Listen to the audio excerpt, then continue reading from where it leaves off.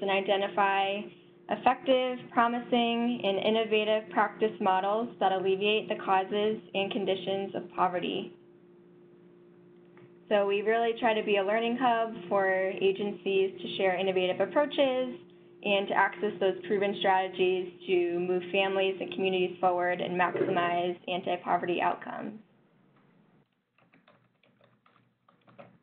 And then here we have our Learning Community Resource Team. So as you can see, there I am in the bottom right corner, and then Lil in the top. And we're available to answer any questions and discuss how we can provide assistance around innovative practices and capacity building efforts for your agency. So here you can see our agenda for the day, and I will turn it over to Lil to begin her presentation. Thank you, Amy. I appreciate it. We appreciate everyone taking time out to be with us this afternoon. As Amy mentioned, put your questions, technical questions, please, in the Q&A box, if you would, and your content questions or anything to do with the presentation or topic in the chat window just helps us sort them through. If folks are having trouble hearing us, as she said, I just saw one come through, please click on the Communicate tab in your top left corner and do audio broadcast. You also have the option there of dialing in to switch audio, and you can do it by phone and listen on your phone, but it's usually a better quality if you do it here.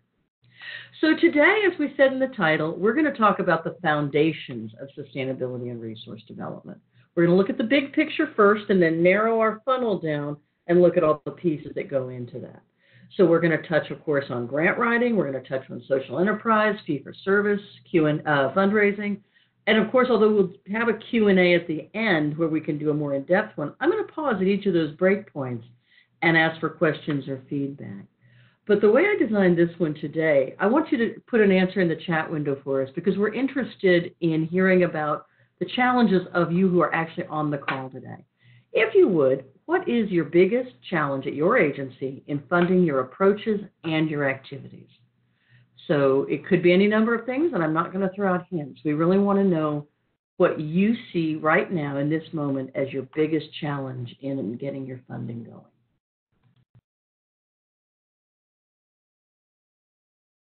I'm going to give you a couple of seconds to do that rather than doing a poll.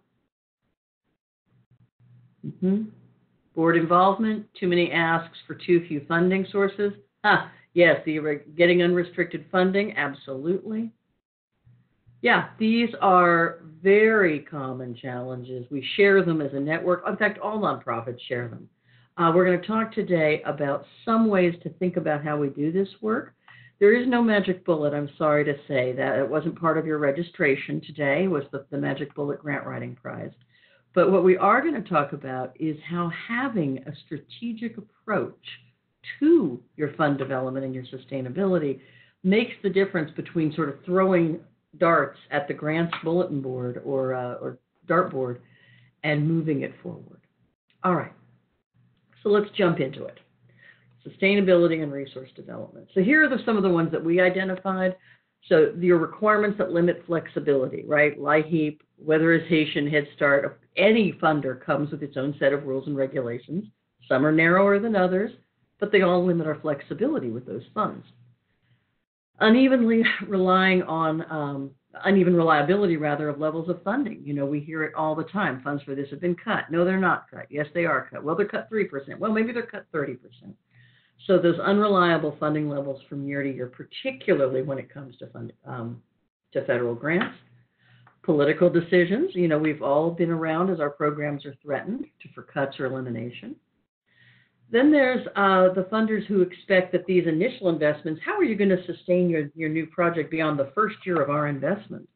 Then the honest answer often is we won't be able to. Certainly not immediately and maybe not ever.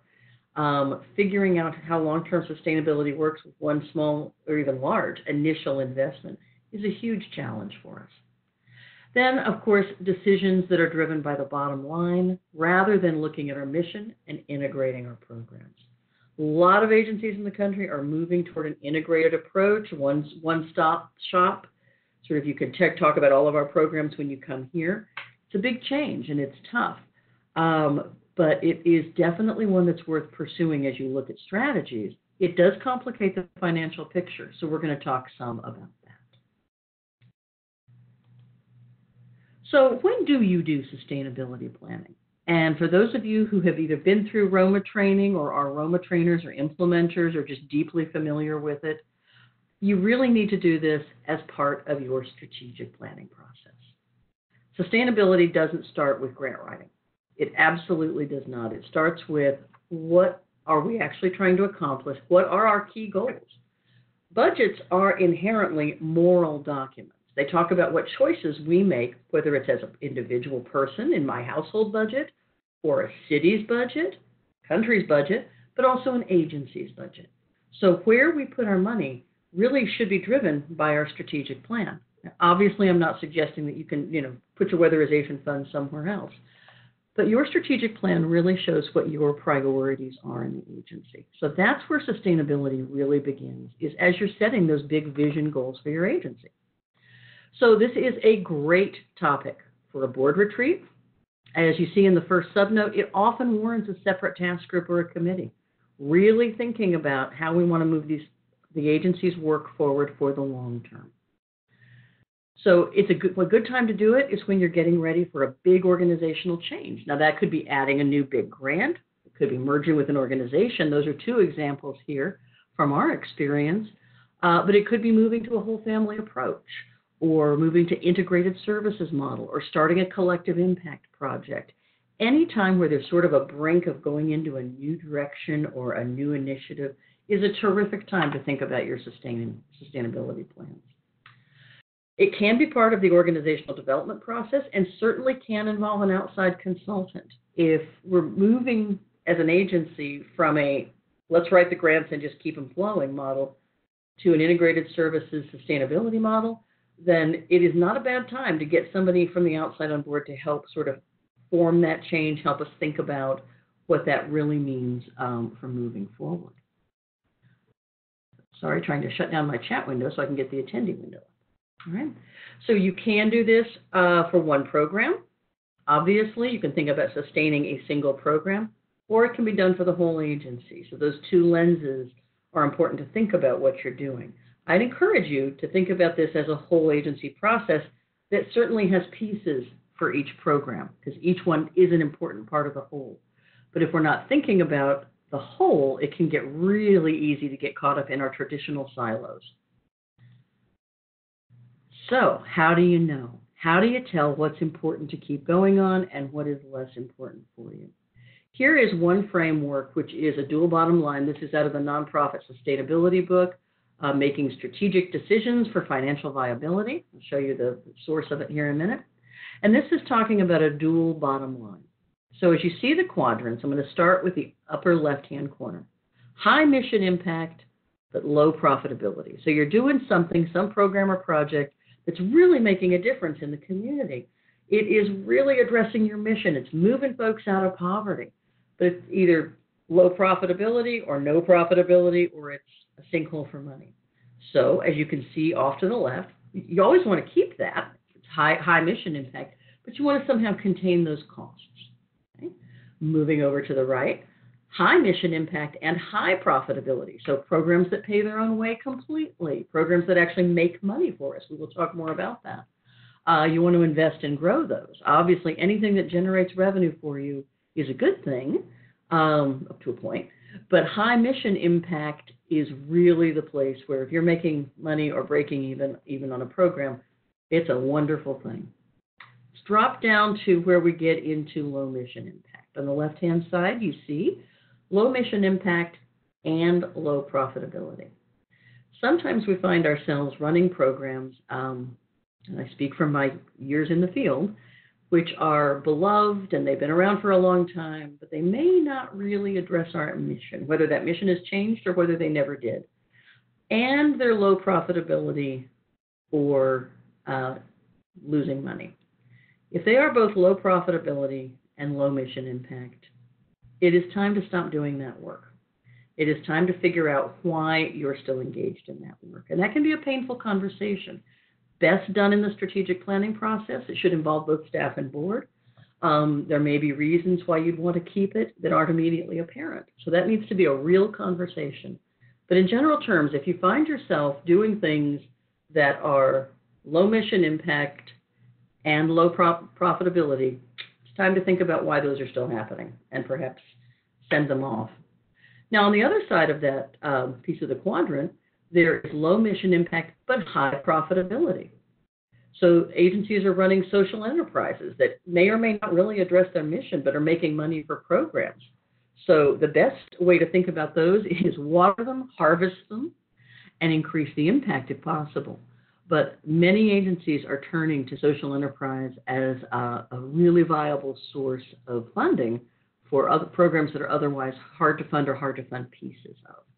So I think this is a terrific slide to really help folks think about this. As Amy mentioned, we will send out the slides to everybody in attendance.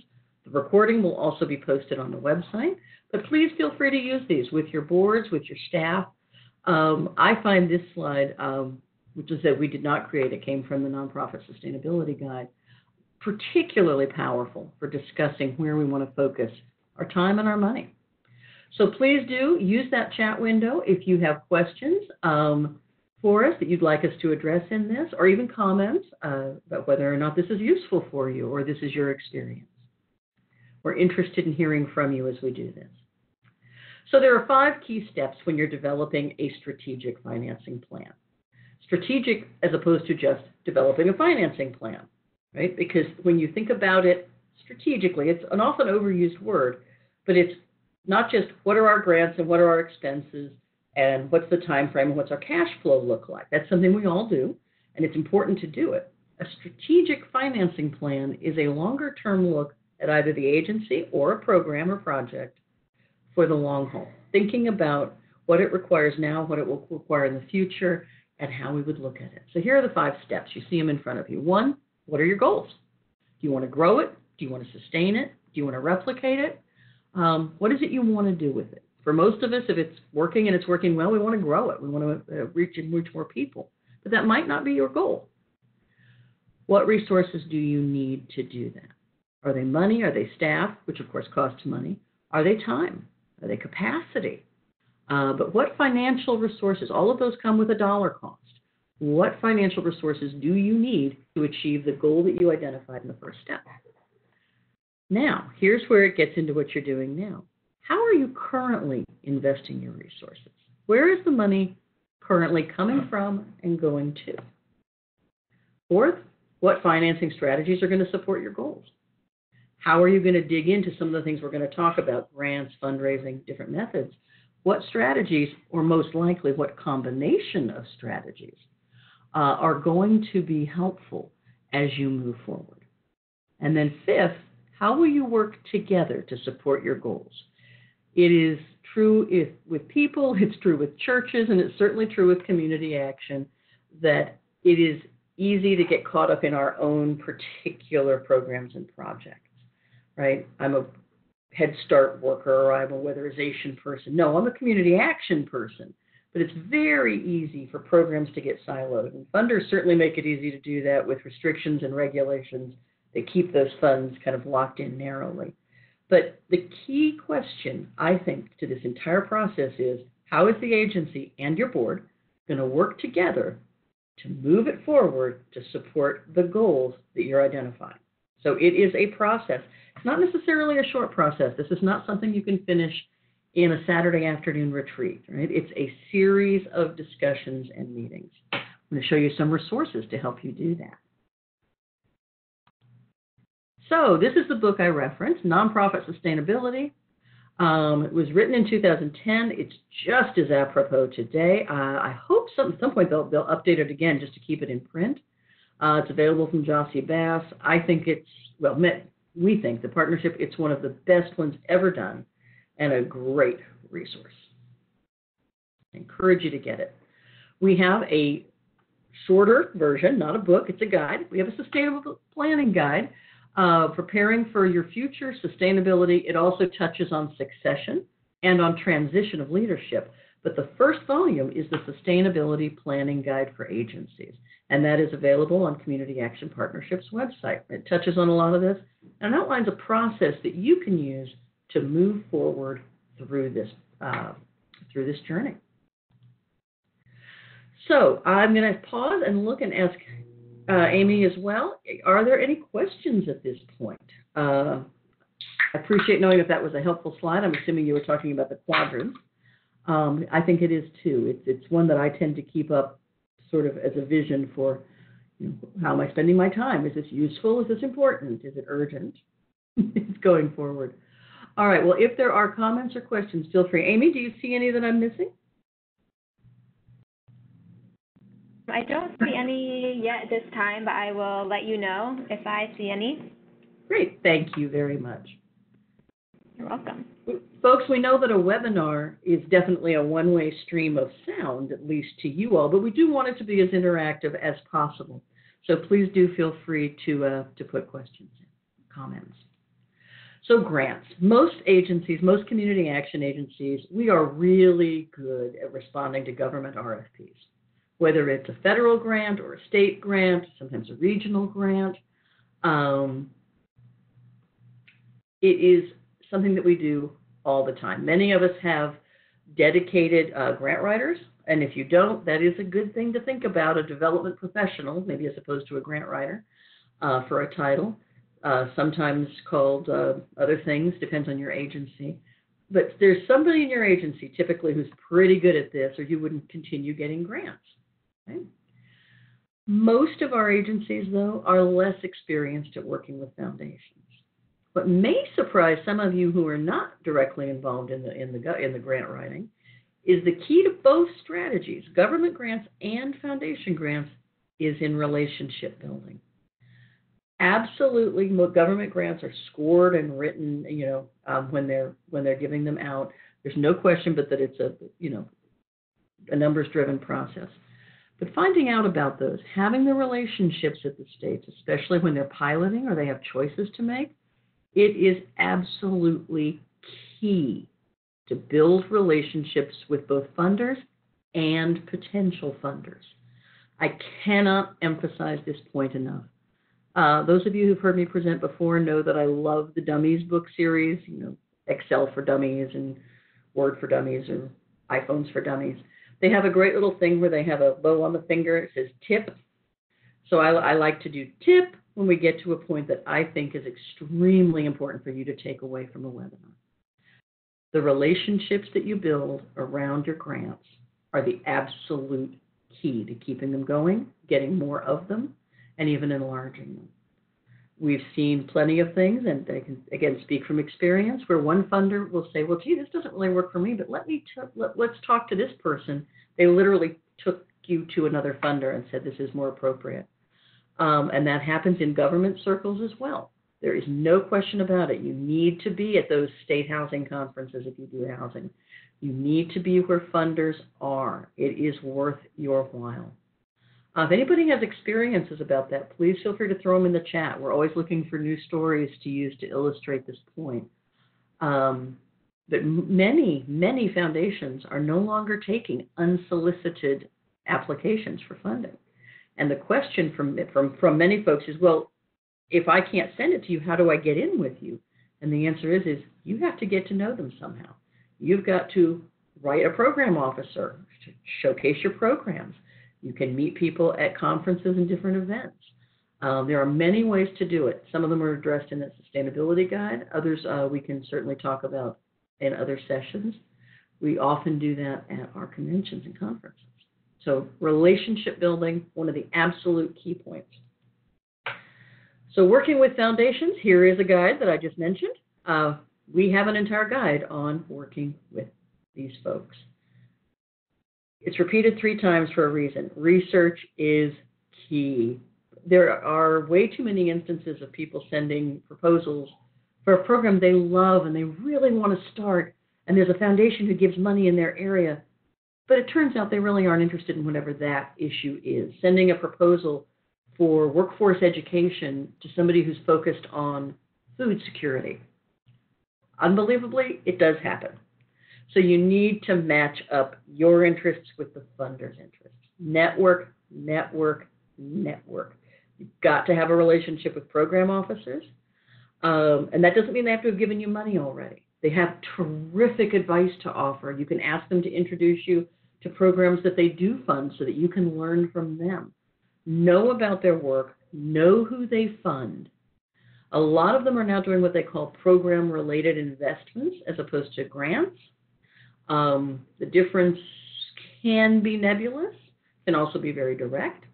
But at the same time, what they're doing is they're looking at making an investment often over time and to keep things going. They're interested in sustainability.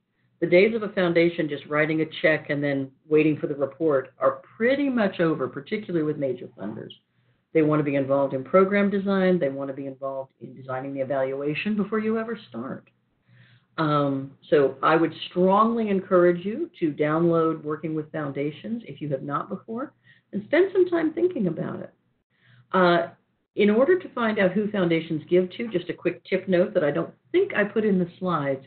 For those of you who have not used it, guidestar.org, GUIDESTAR, guidestar.org, is the receptacle for all nonprofits' 990 forms. Foundations, like us, have to file 990s, and in theirs is a list of who they fund and for how much. So you can get a very good idea of what foundations that you're researching are doing by examining their financials. So take a look, match up your interests, and cultivate relationships with those people, ideally long before you send in an application. Even if they have a pool for every year we'll take unsolicited applications for this, still try to get that relationship going. It does make a big difference. All right. Any questions to this point? Any thoughts? People had this experience? Thank you. Amy just posted the guidestar.org website in the chat. So if you haven't used that before, it's just a quick registration. Just email in the password, and then you can get in and use it.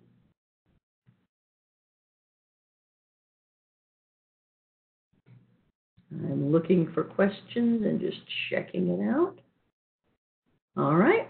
If there aren't any thus far, we will move forward into social enterprise and fee-for-service. And for those of you who are actually doing this, I really do hope that you will jump into the chat with a few of the things that you're doing in this arena so we can use some new examples from the field.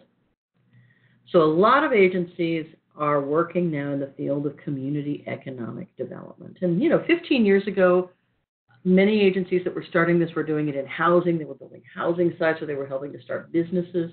Those are still focuses today. But community economic development's purpose, and you see it here, we're looking to revitalize communities, develop and rehabilitate housing, promote sustainability, so what we're talking about here today, attracting investments, building wealth, encouraging entrepreneurship, and creating jobs. So there's a lot of moving pieces in community economic development. Some agencies, is as simple as having an apartment complex. Some are building multiple multifamily or single-family developments. Others are renovating historic structures using tax credits. Some are roasting coffee and selling it to sustain their programs. That's what I'm particularly fond of. I also like their coffee. There are lots and lots and lots of things with community economic development going on in our network. We have Kevin Kelly on our staff. You saw his picture at the beginning, and you will see his email at the end. He is our Director of Community Economic Development. We have a lot of help we can offer folks and a lot of resources that we can bring to bear with you on this. All right. So examples, and I just went through some of those. Business loan programs, doing business classes. Many people do counseling, whether it's business or first-time home buyer, but doing technical assistance for folks, helping folks start a business, improve their credit, do any number of things. Social enterprise, which means essentially doing something to raise money for your organization, typically tied to your mission. Some folks do commercial developments. We have agencies that actually own commercial properties and use the rents to sustain programs. Business incubators, sector development strategies. I live in far western Virginia in the mountains of Appalachia. And so we have things that are looking at helping farmers package produce and do processing rather than just selling their strawberries. Here's a place where you can go and make strawberry jam. So looking at the sector's development is a very common strategy around the country. I know some of you, and I'm going to call on you if you don't put in the chat what you're up to, because some of you have some very interesting things going on. We have, as I mentioned, a lot of resources on this topic.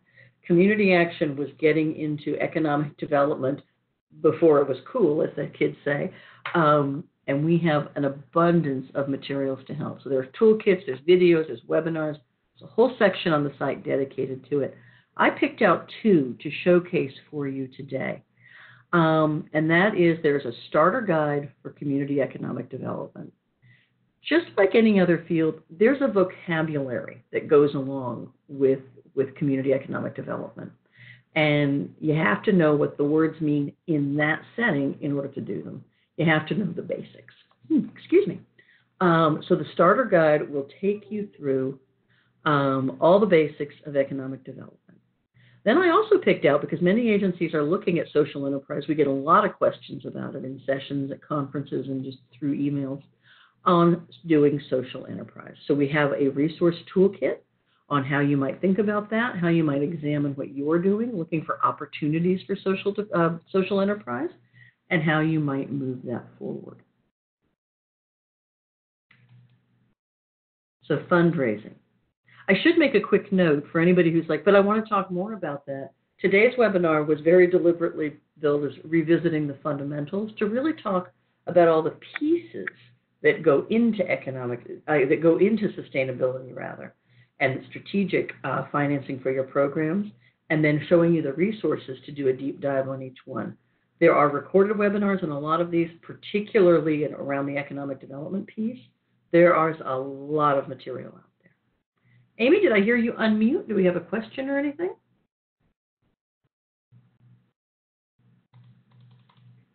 No? All right, may have just been my dog. Problem with working remotely. We do have one comment. All right. Glenn Miller said we run our own weatherization crews and started a fee-for-service home repair and installation company that has been very successful. Awesome. Glenn, thank you. Yes, I am actually familiar with your program, and it is. This is an area where camps, you have to be, as I'm sure Glenn could tell you, you have to be careful because obviously weatherization doesn't want to pay for things that aren't weatherization. But we have tremendous capacity in-house with our weatherization program. If you run crews, you've got people who know electricity, they know carpentry, they can do amazing stuff. And particularly when it comes to low-income housing or folks can't afford the big contractors or big contractors aren't interested in it, there's a niche market, very definitely in most communities, and in some even bigger, and running crews. Glenn, thank you for putting that in. Doing the installation, of course, is mission-driven. Keeping homes safer and warmer is absolutely connected with everything we do, a true social enterprise. It both makes money for the agency and helps to fulfill the mission. So, other things that I've heard of, I mentioned the coffee grounds. There's a restaurant that the Bozeman, Montana CAP runs that's a pay what you can, and they use it both for job training and business incubator training, but it also raises funds for the agency. And it was a really good lunch. They also do coffee. That's happening as well in North Carolina. They're using that to sustain their prison reentry program for returning citizens, and that's called New Grounds, a great name. People are doing all sorts of creative stuff. If they have Head Start, some places are opening child care facilities in areas where there aren't any to meet the needs of folks there. You've got the expertise. If you can run a Head Start, you can run a daycare. You already are. You just have to make the distinction between them, of course. So there are lots of ways to do this. There are as many ways as probably there are things that you do well. There are agencies that, if they have capacity, will do fiscal or grant writing for other organizations. If you've got a big, hefty, experienced fiscal department and there's some capacity there, you can help other agencies by doing their books. Happens all the time with a sister agency. Again, sharing grant writing, as long as it's not a competing sort of thing, obviously, that's something that is often in high demand. So researching, helping, Roma training. Although we always want to help each other out, there's an opportunity there to work back and forth across that and certainly help each other out while getting that person's expenses covered. So give some thought to what you do well. That is probably where you'd want to start, what your agency does best. But take a look at those guides and resources. They are, as I said, comprehensive, and we have quite a number of them. Kevin Kelly is our expert on the community economic development sector, and he knows who to contact for pretty much anything you can think of to get examples and hands-on technical assistance from a sister or brother agency that has already done this, so you don't have to reinvent the wheel all the time. Let's see. I'm reading a comment. Give me a second. All right. So we have a comment that an agency developed an employee retention program in partnership with a local healthcare agency, successful in terms of satisfaction and employee retention, and exploring a partnership with private businesses to bring our model to them on a fee-for-service basis. Awesome. That is new to me. We will capture that. Thank you very much. Let me try to scroll that back up. Ken, appreciate that. I've seen a couple of agencies that do financial stability and do financial coaching, and employers will actually pay them to bring that program into their workplace and work with employees. So there really is a wealth of opportunity out there in that sector. All right, fundraising. Here comes the one that everybody says, we should do fundraising, and then we all sort of look at each other and go, yes, but how or when or where or what? Let's talk a little bit about fundraising. Let's do a quiz. You don't actually have to put it in, but think about this please, at your workstation. The statement that an organization cannot rely solely on its state and federal grants and should engage in efforts to generate unrestricted funds. True or false?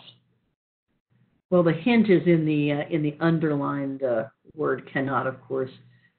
It is true that you cannot rely solely on your government grants. They are highly restricted, more so than almost any other kind. And in order to diversify for sustainability and flexibility, you have got to generate funds in other ways, whether it is fundraising, economic development, hopefully a combination of both. It's extremely important. In the past, I've seen CAP agencies, especially they're highly government grant driven, where the board's like, well, we can't fundraise, we do grants, and there needs to be some education there. Because yes, we can raise money and we can move it. Move the needle on this, sorry, is what I'm trying to say. So, next slide. So, the favorite of every ED, generating funds is mainly the ED's responsibility, not the board. True or false? Well, I'm sure some people would like for it to be true, but the answer is false. It is a joint effort. And when we say ED here, it's ED and staff, obviously, but the ED is the board's sole staff member. But the board and staff bring different resources and skills to the table. This last thing is another one of those tip moments.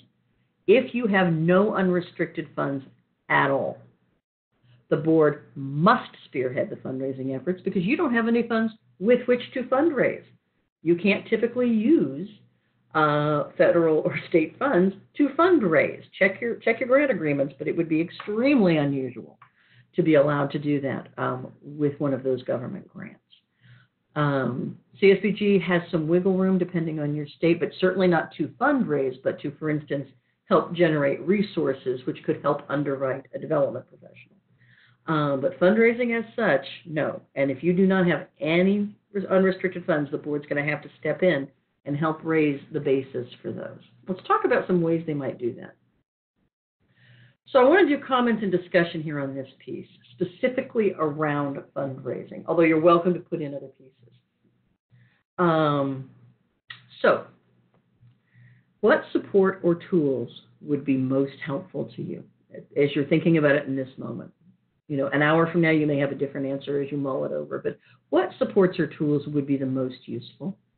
and comments and questions in general. So I'm going to give you a moment to type that in while I pull us back to the fundraising slide. And I want to talk about a couple of different ways to look at generating funds.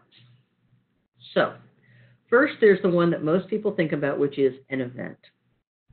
Full disclosure, I'm not a huge fan of events if you're not already engaged in one that's been doing well for you.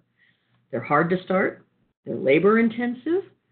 Everybody is doing a fundraiser or a 5K or a Chocoholics thing or a. It's hard to get in there in your community if you're not already there. It is possible.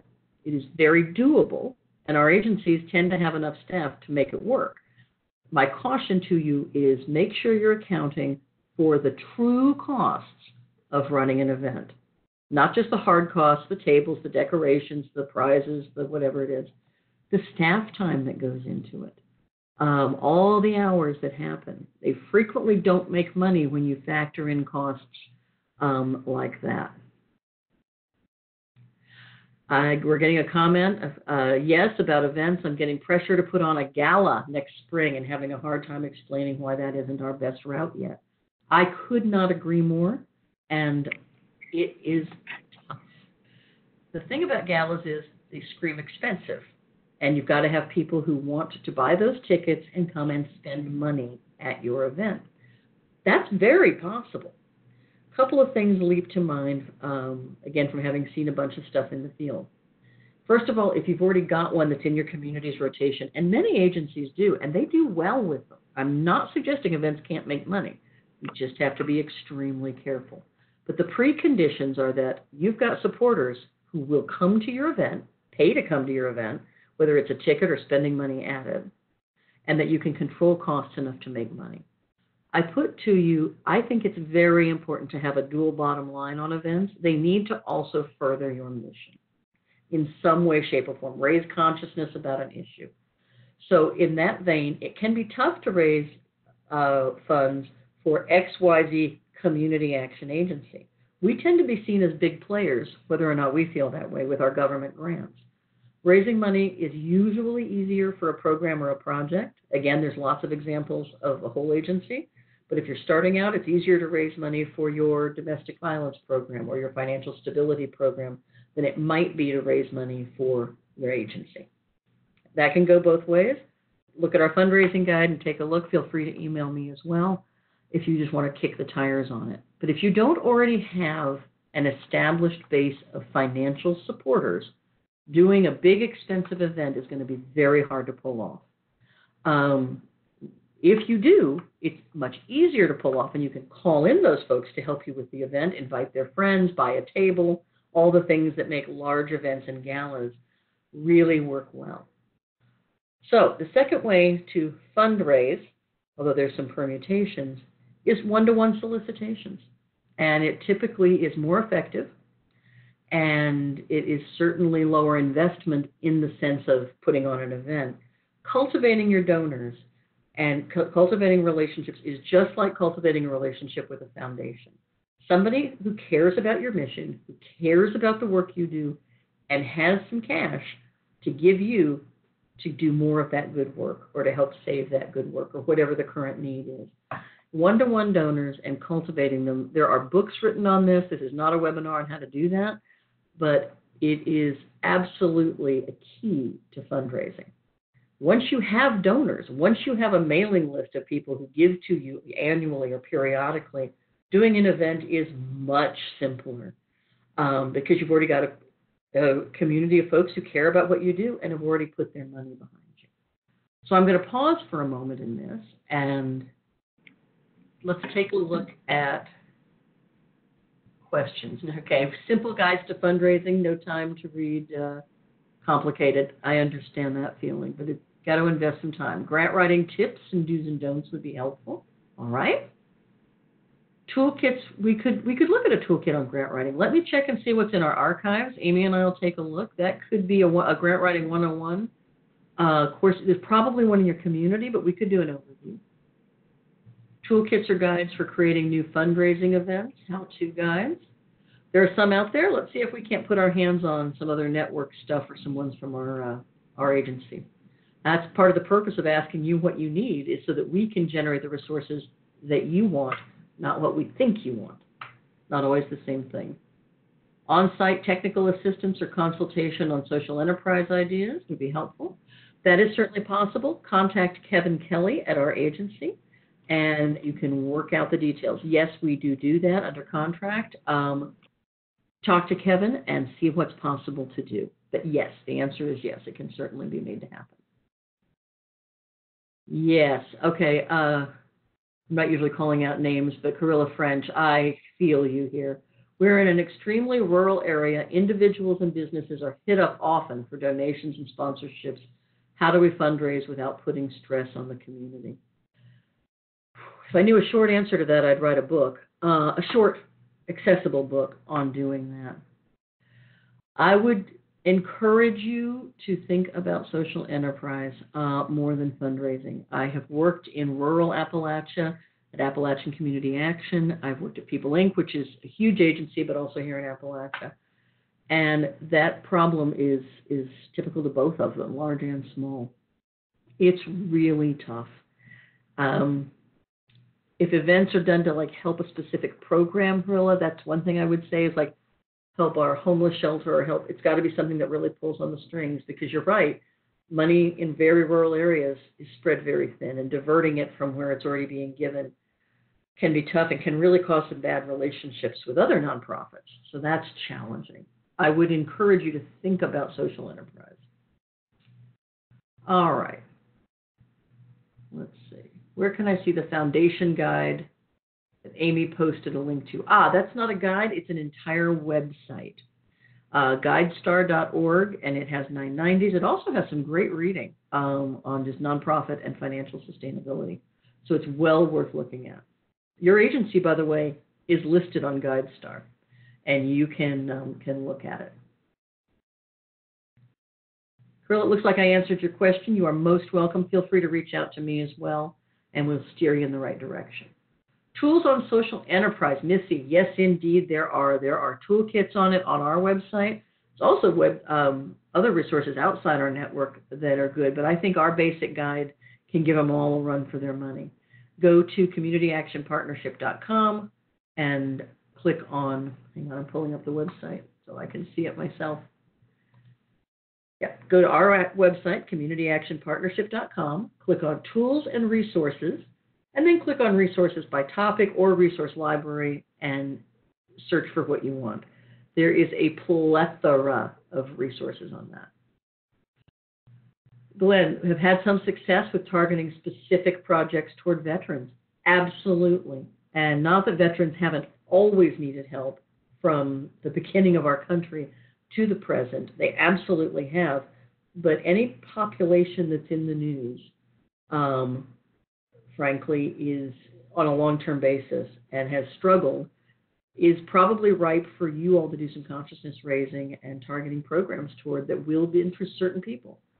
I don't want to get into the politics of anything, but at the same time, things that are in the news, populations that are struggling, are in fact a touch point for people. People are often willing to give money to support those programs. Foundations are interested in those populations as well. Amy, have I caught all the questions or comments? I was watching them as they popped up, but I may have missed some. Yes, you did great, and I think one that you mentioned briefly that I see is board training for fundraising and motivating the board to fundraise. Yes. You will see that in our fundraising document, and we can keep on repeating that over and over to boards, but actually getting them to buy in. I would encourage you. There are other webinars out there on fundraising and the board's responsibility in it. CapLaw's got some good resources in the toolkit. Feel free to use our webinars, including this one, and play sections of them during board meetings. It hits two birds with one stone. A, you get to check off that you did some training for your board under the organizational standards, and they can hear from someone other than the staff that it is, in fact, their responsibility to help with this. It's not that they can't hear it from you, But we often find that hearing it from someone else is a key to them finally moving forward. And that's true with not just boards, though, with a lot of folks. We often say that an expert is just a consultant with a plane ticket. It's not that you didn't know how to do this internally or couldn't learn how, but sometimes hearing it from other people is the way to go. We have, I think, based on my experience, somewhat of a unique is an overused word, but it is a unique situation with our tripartite boards. Government officials are put on our boards, whether or not they choose to be, they get on the board because they're an elected official or they represent an elected official. So not a lot of choice. Low-income people obviously are short on resources. Our private sector folks are more like other nonprofit boards where they recruit all their board members sort of from the general population. But our boards have historically not done fundraising. We've historically relied on government grants. The challenge is that history is changing as we move into the future, right? We can't simply rely on those anymore, and our boards have to be educated with this. They really have to understand not just their governance role, which they're typically pretty good at, even their management of the ED role, same deal, and sometimes even their strategic planning, but their role in securing and sustaining funding, whether it's working with our existing funders or whether it's helping raise money. There's a pithy old saying in nonprofits, although it hasn't been as much in community action: get, give, or get off. If you're a board member, you either get money, as in you get someone else to give it, you give it yourself, or you get off. Many high-profile boards, the arts comes to mind. If you are a donor of a certain level, you can't even be on the board. When folks talk about, yes, you will receive a copy of the slide. We will be sending this out to everybody who attended. And we will send it in slide form, not PDF, so that you can use this in the way that you'd like to and clip and use with your staff and boards. So back to the get, give, or get off the board. That is a new concept to a lot of community action agencies. Government officials are like, well, I'm here because I have to be, I care, but if I gave to every board if I was on it, it wouldn't work. Low-income folks can say with some certainty, or with some truth rather, that, I'm low income. I don't actually have extra money. But there are ways to attack both of those. There are different arguments to use. And one of the ones is if you do reimbursements for board meetings, most of us do, ask people on their reimbursement form to donate $5 of it back to your agency. It's a way to start. Once you get it started, it's easier to keep it going. It doesn't have to be big. There are many foundations that will not let you apply unless you have 100% board giving. That can be a great argument, particularly with people who can't afford to but just say they don't need to because that's not what this board is about. We want to apply for a foundation grant from XYZ. They require 100% board giving. We don't have it, we can't apply. It makes for a good argument. And folks can. A significant investment for me is different from a significant investment from my CEO, Bill Gates versus somebody else, our low-income board members versus the local chair of the planning commission. Everybody's significant is different. So a significant donation from your low-income board member might be $5 off of their $25 meeting reimbursement. It could work out. There are many ways to do it. I hope some of these ideas are helpful. Okay. Not seeing any others. Amy, anything else come in? I don't see any new ones currently. All right. Well, folks, think about this. Feel free to type some in, although we'll probably, we're going to wrap up here in just a minute. And we appreciate your sticking with us for all of this. We actually haven't had very many people drop off at all, which is we take as a kind of compliment for our Webinar Wednesdays. Upcoming, speaking of Webinar Wednesdays. So the next one, I will be with you again, but moderating this time for Robin Phillips, who is the Executive Director of the National Rural Transportation Assistance Program, National RTAP. They do a lot of what we do and what NASCAS does, but for rural transportation programs. And there's some very interesting cross-pollination that we're expanding and exploring. They work with a number of CAPs already in different areas, and they're interested in working with more. Best of all, though they don't fund you, their technical assistance is free. So if you're interested in rural transportation, please tune in next Wednesday, August 7th. August 14th, we will be hosting and discussing community action in the VISTA program, both born out of the War on Poverty. AmeriCorps VISTA, Volunteers in Service to America. There are lots of ways that agencies are creatively utilizing VISTA members in their programs. We have 2 people on staff, or 3 at the partnership, who used to be AmeriCorps VISTA. I'm a VISTA trainer and have had VISTAs as well. So we look forward to sharing some different approaches to that. August 21st, we'll be back on with Census 2020 and why you have to be involved, why community action must be involved. We are actually running a national project along with Census 2020 hubs. Lindsay Marsh, Liza Porras, and I are working on that project, and we will be with you on the 21st to start showcasing the tools that we're developing to make it really easy for you to reach out to your communities and help them understand why it's so important to complete the census, despite all the hype and the challenges we've been hearing about in the media. So we had that one question about training and technical assistance on site. Look at all the topics with which we will help. We can do a number of things with TNTA. Contact Kevin Kelly if it is around community economic development. Contact Jarl Crocker if it's around management and operations.